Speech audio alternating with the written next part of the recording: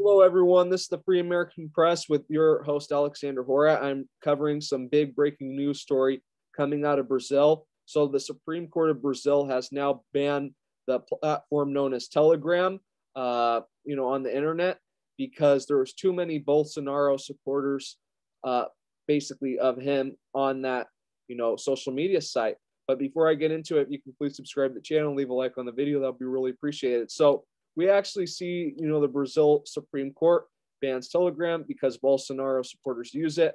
And this is completely crazy that they're just, banning, a social media site because it's had repeatedly refused to adhere to judicial orders to freeze accounts, spreading disinformation or comply with the country's laws, according to a copy of the ruling seen by Reuters.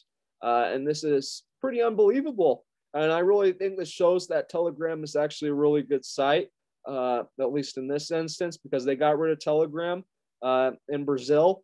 And we'll see if Bolsonaro is actually, a good guy. I've been kind of on the fence on him. Like his rhetoric is good, but I'm not sure if he's actually a good person. But that's soon to be found out. Bolsonaro, what are you going to do in response to this? Are you going to stop the Supreme Court from basically getting rid of the constitutional rights of your constituents in Brazil? Are you going to allow freedom of speech to continue in Brazil, or are you going to allow the Supreme Court to get their way? And if you do, we'll know who you are. We'll know that you're really not for the people and never were. So we'll see what President Bolsonaro does, because this is a direct attack on him.